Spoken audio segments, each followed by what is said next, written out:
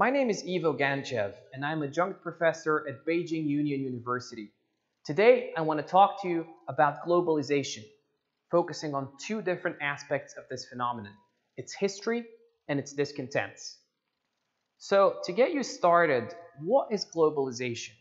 There are many different debates in the academic world on how ancient or how modern this phenomenon is. If you think of it more simplistically, for instance, in terms of trade, you can see evidence that people traded different objects since ancient times and they had different routes that made it possible. But if you think about the term in the way that we use it today, meaning the word globalization, in fact, it was first used in 1930, appearing in a paper on education. Gradually, during the 20th century, it became more popular in the social sciences, and it really entered the mainstream discourse when Levitt popularized it by relating it to its contemporary economic meaning. So he was writing about the globalization of markets. Now, when you think of globalization, there are many different dimensions of this phenomenon. So there is cultural globalization, economic globalization, political globalization, etc. But today we're going to focus primarily on the centrality of economic globalization by covering its history and also debates on this phenomenon. So there are many different definitions of economic globalization, and some of them are more neutral. So for instance, you can read the first one by Gao. Economic globalization refers to the increasing interdependence of world economies as a result of the growing scale of cross-border trade of commodities and services, flow of international capital, and wide and rapid spread of technologies. So this is a broad economic definition of globalization. Now, when you think of another perspective, though, from a practical standpoint, you can see, for instance, the former director of the Third World Network, Martin Kohr, who was from Malaysia, and he worked for the majority of his life on shaping policies for developing countries and development. He says globalization is what we in the Third World have for several centuries called colonization. So this is something that shifts the perspective here, and you can see how clearly from the perspective of developing countries there is a power aspect, a power relations aspect, and relations of domination that also have to do with the phenomenon of globalization. Now, when you think of another angle to globalization, you can see the third definition here on the slide. It's the process of world shrinkage, of distances getting shorter, of things moving closer. It pertains to the increasing ease with which somebody on one side of the world can interact to mutual benefit with somebody on the other side of the world. So you can see that it also has implications in terms of the way that we perceive space and time, and in terms of the way that we interact with each other. Now, there are also other definitions. For instance, you can see the one in the middle by Harvey that are more abstract, and they talk about the compression of time and space. And there are also definitions that speak about globalization as a worldwide phenomenon and in terms of its relationship to international political economy. So you can see, for instance, the definition by Cox here, which reads, the characteristics of the globalization trend include the internationalizing of production, the new international division of labor, new migratory movements from south to north, the new competitive environment that accelerates these processes, and the internationalizing of the state, making states into agencies of the globalizing world. So that's a perspective that relates the concept of states to globalization and to economic processes, and also relates to international political economy as a field. So based on these definitions, we can see that there are many ways of conceptualizing this phenomenon. There are many angles through which you can think about it, and it's not really clear in the academic community whether globalization is a force or a debate. You can do your own research and find also many other definitions of globalization which will perhaps reveal to you different angles to this phenomenon. I want to talk to you about globalization from a historical perspective, offering a very, very brief summary of how we got to where we are today. So the first step in this process was the creation of world maps. So the moment when we actually discovered all of the world and we could put it in one place was the starting point which gave the initial spark for the globalization movement of today. And it's of course related to the explorers, to Columbus, to Vasco da Gama, to Marco Polo's travels to China and back, etc. Now, after world maps were first created, then you had a process of conquest whereby stronger nations turned into empires by gradual conquest and colonization. And you can also see that Europe developed largely, for instance, after the 1500s as a result of this process. Now, the third step in the process was that these empires had an economic dimension that had considerable implications both for the empire state and for the states that were conquered. So you can see that empires started to establish what we call chartered companies. So a chartered company is formed by the means of a special charter granted by the head of state, which means the king or the queen. And it enjoyed exclusive rights and privileges, usually in resource-rich areas. Some examples of these companies were, for instance, the British East India Company, the British East Africa Company, German East Africa Company, etc. And it's worth noting that some companies, which are particularly famous, like the British East India Company, had things like their own flag and even their own army. So they were essentially operating something that was almost like a state within a state because they had so many special rights.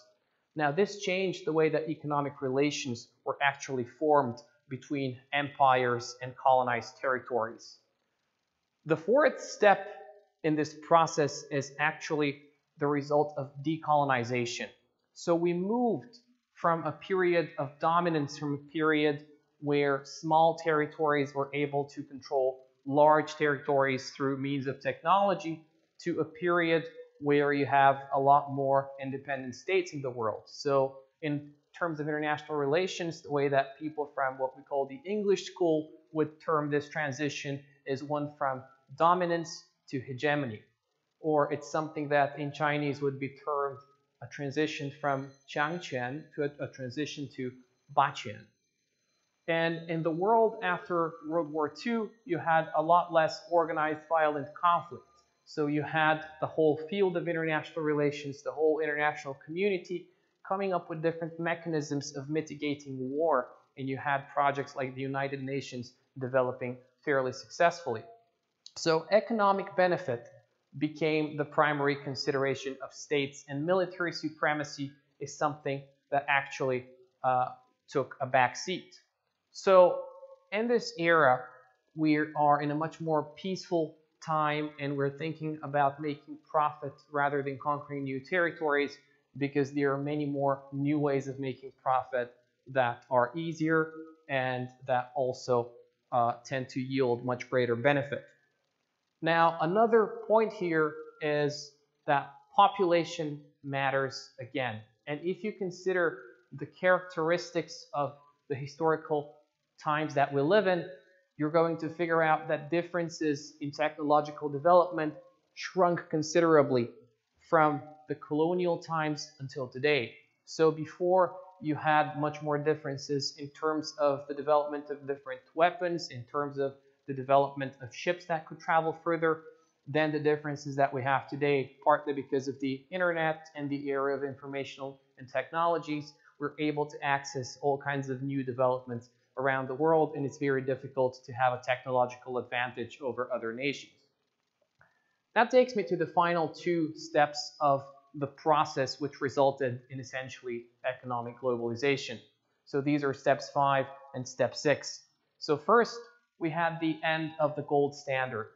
So until that point, every single dollar that was printed in the United States was supposedly backed by a certain amount of gold. And that meant that the US could only print a limited amount of dollars based on the gold reserves that they have. But after Richard Nixon changed the US policy and removed the gold standard, with the US as a global currency, that meant that the US could print a new amount of dollars and could increase the creation of wealth worldwide. This was followed by a development of economic liberalism. And this development partly followed the idea of an aspiration to wealth, because a lot of new wealth was created. There was this new opportunity to get a part of it for states which wanted to rise up the hierarchy in international relations, for businesses which wanted to develop their models internationally and make more money internationally, for individuals who aspire to their personal dreams and who aspire to become entrepreneurs and businessmen. And this essentially resulted in a wave of support for economic liberalism.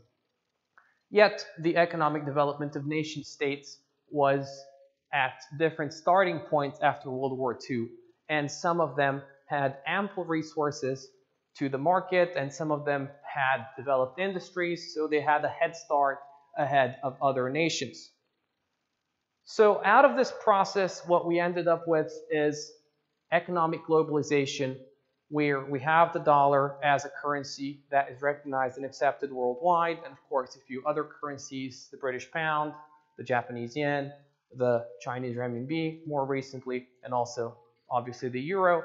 But we also have this aspiration towards global economic development, towards international markets, etc.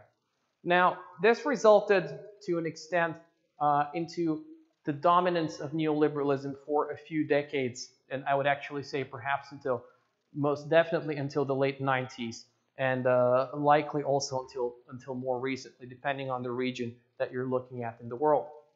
And neoliberalism is a school of thought that assigns a very limited economic role to the states. So essentially it argues that the states should define property rights and enforce contracts and regulate the money supply, while giving to people a lot of individual freedoms in terms of doing business and deciding how to trade, removing the restrictions on capital so they can move money freely, etc. Now, clearly, this means that you're essentially constructing a more integrated global economy.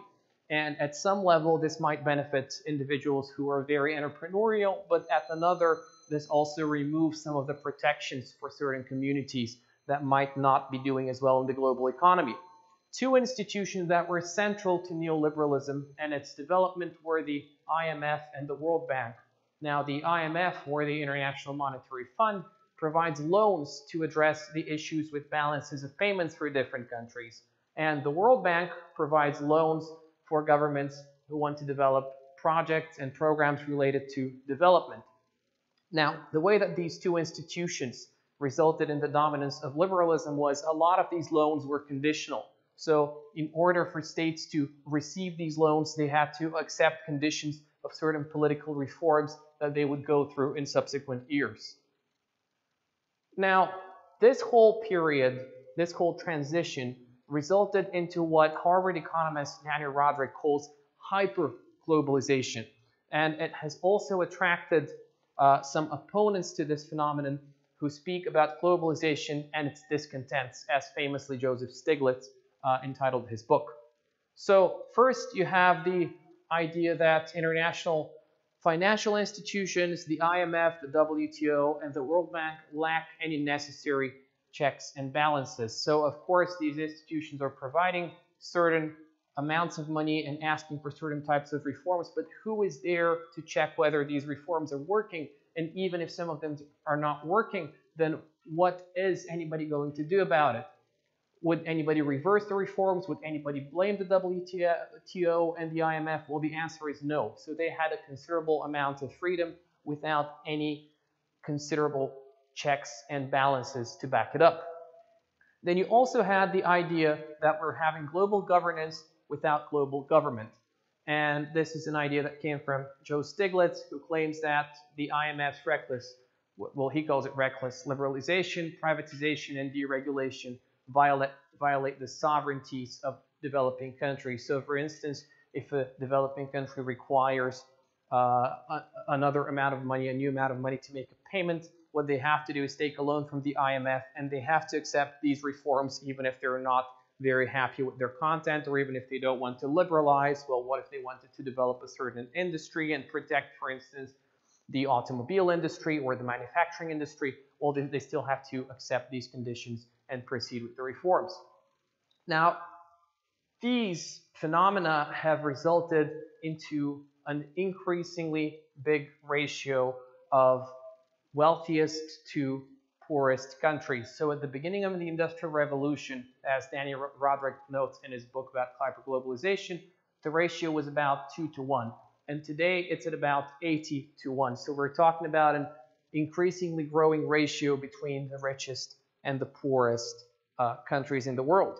And this has also been a phenomenon that's developed within societies. And recently we've had Thomas Piketty's famous book on capital, which has ideas like the one that's right here at the end of the slide.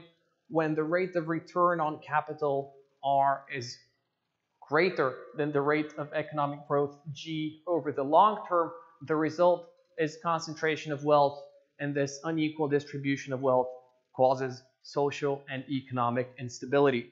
So essentially what Thomas Piketty is trying to tell us is that there has been an increasing concentration of wealth in the hands of what we call sometimes today the top 1% or the top 10%, and we've had the bottom 90% or the bottom 99% that have an increasingly smaller amount of wealth in comparison to the richest and the highest class. Now, of course, there are also arguments in defense of globalization, which are worth considering. Now, you have, for instance, the Cato Institute, which is a liberal-minded think tank that argues that globalization, despite its shortcomings, despite generating these increasing gaps between the rich and the poor and the upper class and the lower class, it still generates a large overall accumulation of wealth worldwide. So even though the poorer people might be poor in comparison to the richer ones, they have more wealth in terms of monetary possessions or in terms of material objects than they did before. Another similar line of argument in Steven Pinker's book is that there is less poverty and less violence worldwide if you look at statistics. And then you also have libertarian arguments that claim that critique has been actually the result of interpreting government failures as market failures. And in fact, these points that people are presenting as market failures were the failures of certain governments to manage their own politics. So in any case, you have one set of arguments against economic hyperglobalization and another set of arguments which is in favor of maintaining globalization. So given that there is such a fierce debate, why did economic liberalism continue relatively smoothly despite the backlash against it?